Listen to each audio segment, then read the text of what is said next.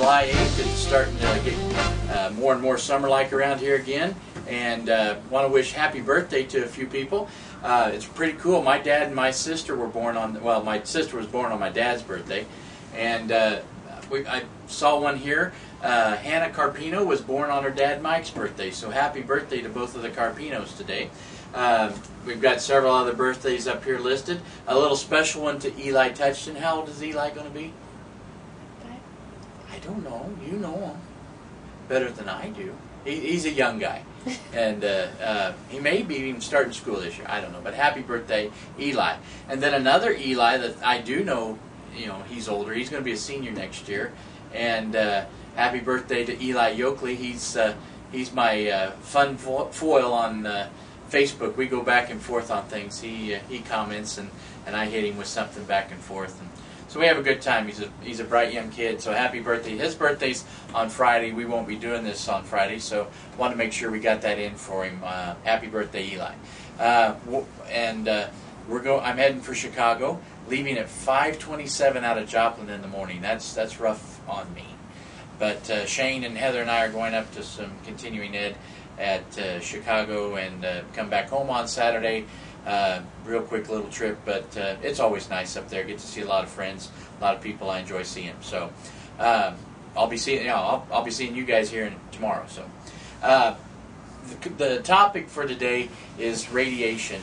And in the old days, the radiation that could be generated by the X-ray units, especially dental offices, hospitals, so forth, they did put out a lot of radiation. It just went boom. Anymore, the radiation that goes on, and especially what I'm familiar with is here in the dental office, is just really limited. And we started using digital X-rays, I believe, 4 or 5 years ago now, and that's even less than the fast X-rays that we were using before that. And even the full series of X-rays, or if we run one of our new CAT scan dental X-rays, is basically like the background radiation you get just by being alive for a week. So we add just a little bit to you. It's really not a dangerous level. I respect radiation and I'm careful about it, but really the fears of radiation causing cancer in the dental office anymore is really very limited. Really none. But same thing with people that are pregnant. The beam does not go in and then go head right for the baby. It just doesn't happen. We're careful. We screen you, so forth. But you know, the fears of radiation in the dental office are really small, especially with the newer technology like what we use, the digital. It's just almost none. But so that's one fear, at least in a dental office, we can kind of help slow down for you. The link of the day is a pretty cool video that Dad sent to me. Dad sends me cool stuff all the time. Dad sends me things I can't put on as the link of the day, but this one's a good one. And it's called Jambalaya is what he sent it to me as. But it's a young guy. Well, we've got it listed as a 4-year-old. So young guy playing the squeeze box and singing Jambalaya with Hank Williams Jr. Now, I'm not normally a big Hank Williams Jr. fan, but he's got this little kid up on this huge stage, and the kid's not scared at all. He's playing the squeeze box and just letting it go.